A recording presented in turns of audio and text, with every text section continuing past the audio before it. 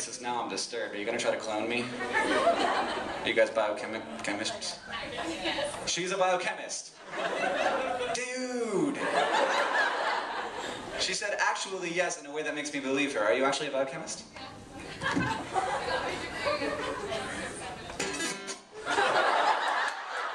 I invented a new way of playing guitar.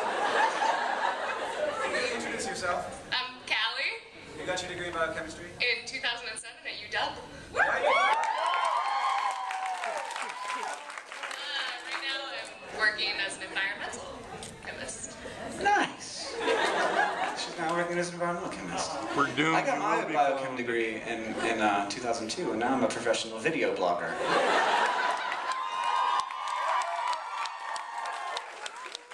But you know, there's still time. If you want to take that path. Probably it would be better for the world if you stuck with what you were doing now. If that's cool with you. Okay. Thanks for talking. See you right now.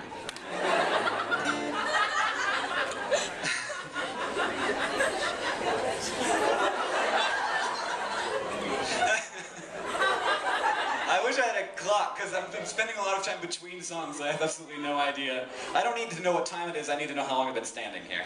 But 15. I've been about 15 minutes? Awesome. I've got so much more time, guys. I don't even play music.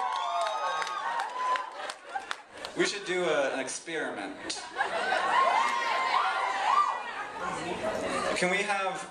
I'm going to ask a favor of two people in the front. I want you and you to scream as loud as you can at the same time. As high-pitched as possible. Just shh, everybody else. 2, 3. Did everybody hear the thing where it like goes zzz? The beat frequency. What is that? It's the beat frequency. You guys probably didn't hear that back there, but if you get two of your friends to scream high-pitched, as loud as they can, this noise happens where it goes zzz. And you're like, that's not a noise that happened. That's a noise that happened in my head. And I've only noticed this recently because, you know, it's been first 20 few years. Wait, we have an answer. We have an answer. I was saying that the first, 20-something years of my life, I didn't have lots of girls screaming at me. Thank you. But now I do. We have an answer. This man has an answer. So if we're talking about the waves that they're creating at a very high pitch, they're slightly off. And so because of that, you have these waves that are somewhat parallel but somewhat not, so they're kind of clashing together, and that's why you're getting that wah wah wah wah. Yeah, like a popping noise instead of like a sound noise. Everyone, science is the real star of the show.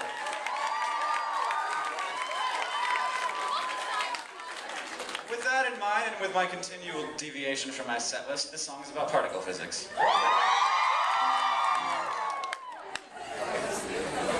This is a very short cable. I'm going back over here. Sorry. Sorry. A quark is a fundamental constituent of matter. Observed in 1968 through deep elastic scatter, and we found that protons aren't as simple as we thought. We thought they were solid particles, but they are not.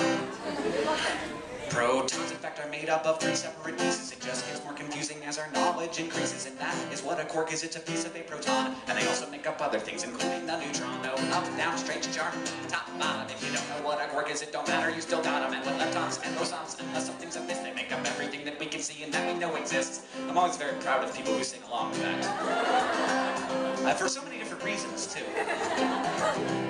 Maybe I'm mostly proud of myself. As I may have mentioned previously, this is about me.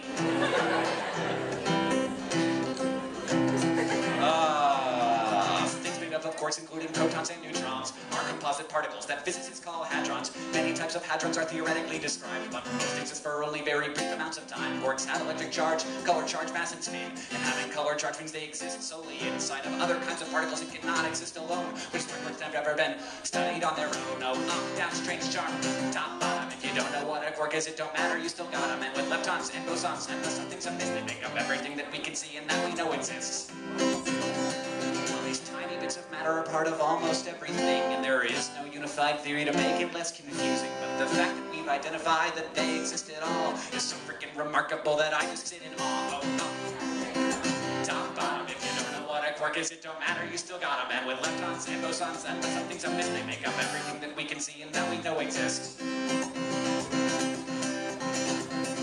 Oh, up, down, strange charm, top, bottom. If you don't know what a quark is, it don't matter, you still got 'em. And with leptons and bosons and some things are missed, they make up everything that we can see and that we know exists. They make up everything that we can see and that we know exists. They make up everything that we can see and that we know exists. They make up everything that we can see and that we know exists. They make up everything that we can see and that we know exists. They make up everything that we can see and that we know exists. They make up everything that we can see and that we know exists.